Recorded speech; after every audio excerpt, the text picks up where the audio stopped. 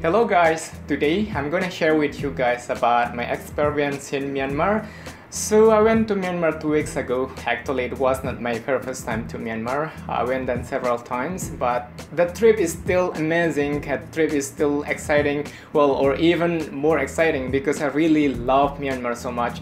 The food, the local people, and culture and everything just really stunning, so that's why I really love Myanmar so much. And probably you won't be able to find this kind of culture and food or anything, everything that we have ever seen in Myanmar in any other ASEAN countries, or even in Myanmar itself if you want to go there in the next 5 or 10 years. So yeah, if you have never been to Myanmar, and you probably want to know a few things before you go there. So let's jump to the first one.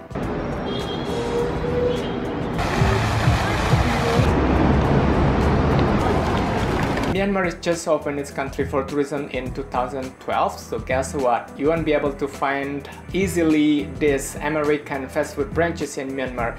As far as I know, there are only 4 branches of KFC in Yangon and 1 in Mandalay. And for McDonald's, you won't be able to find it in Myanmar. Well, from what I know, there's no McDonald's in Myanmar until now. So yeah, you're in Myanmar, so I think it's better to try the local food, right? And the second one is transportation. Well, Yangon is not a capital city anymore, but it's still the busiest city in Myanmar. Well, the traffic here is really crazy. Well, it's not as crazy as Vietnam. So I advise you to take a walk in a city center near Sule Pagoda, then you will be seeing a lot of interesting things that maybe blow up your mind, or maybe it's kind of interesting as well in the same time.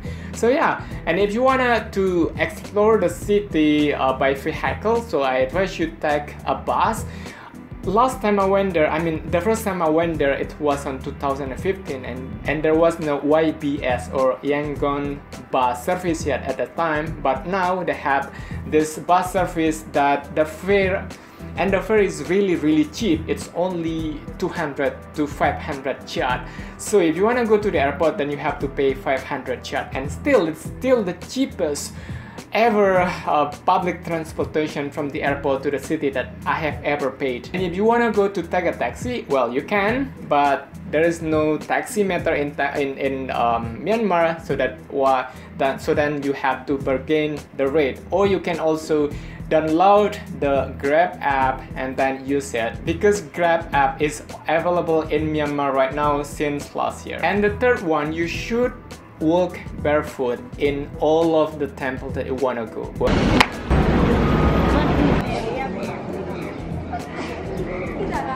Well, it's different with Thailand. In Thailand, most of the temple, all of the temple, you have to be barefoot, but not in entire of the temple or complex.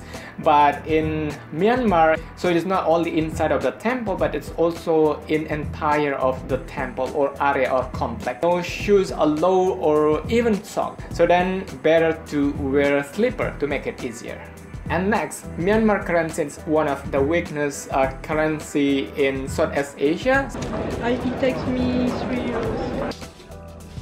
If compared to Malaysia, Thailand, or Singapore, it's not as strong. So then if you still have a lot of kyat on your pocket on your last night in Myanmar, so please be sure to spend it all before you leave the country, because you won't be able to change it in any other countries, because most of the money changer in Thailand, from what I know, they won't accepting Myanmar kyat. So unless if you're a money collector, then that's yours. And last but not the least, for you guys, my Muslim friends, I can say that Myanmar is Muslim friendly.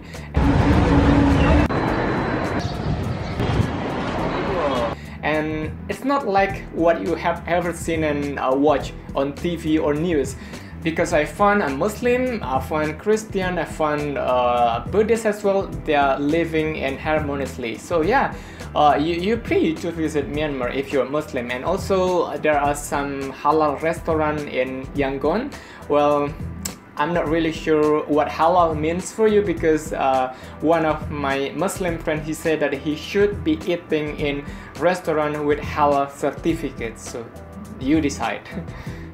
yeah, overall my trip in Myanmar was really memorable, and I can't really tell how much that was excited at the time, because Myanmar is just really unique. Probably you won't be able to find what I've ever seen and feel. So that's why guys, I really want you to visit Myanmar right now, because if you wait like another 5 or 10 years, maybe you won't be able to find and see what I have ever seen and found. So yeah, pack your stuff and go.